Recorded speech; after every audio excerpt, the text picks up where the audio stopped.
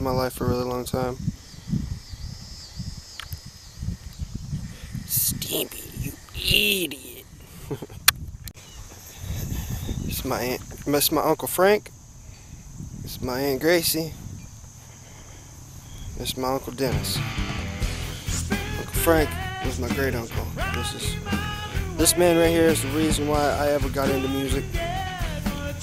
It took him a really long time to even listen to one of my songs. Just obviously, as you can tell by his headstone, he was a rock and roll guy. I don't really do that much rock and roll. It took him a long time to listen to it. I grew up in his basement.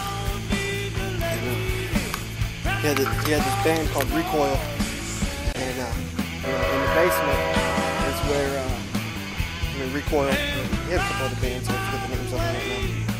But that's where they would all party at, and that's where they would practice their music. And I had a room in the basement, and he'd tell me, don't go in there, don't listen to my music, don't play my music, don't mess with my equipment, don't fucking touch nothing.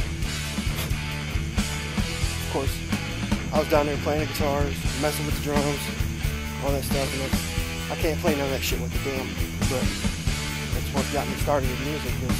Just play a little bit, get some